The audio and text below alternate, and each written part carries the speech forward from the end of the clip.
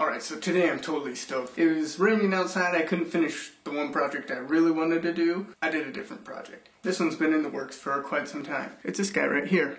Whoop! See that? Most of you just think, oh, yeah, cool, it's a Nintendo controller. No, this isn't just a Nintendo controller. Hold down the start button, because that's how you start it.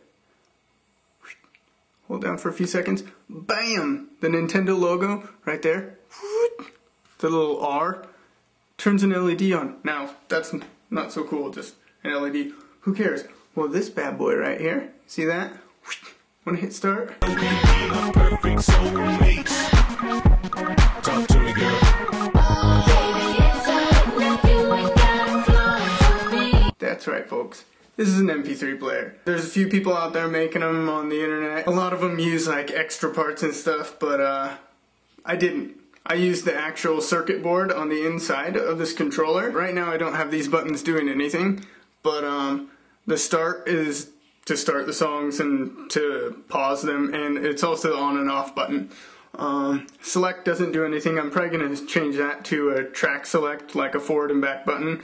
And probably one of these to the same thing as the start.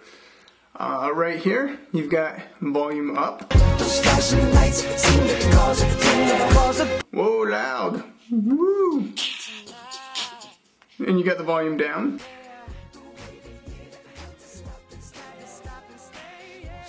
Nice and quiet. To put the track going back, whoop, skip back to the last track that I was on. This is forward.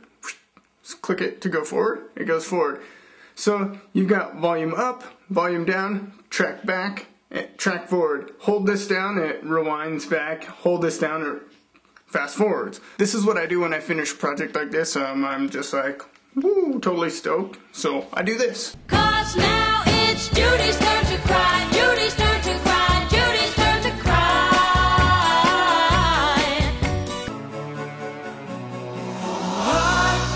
I just died in your arms tonight.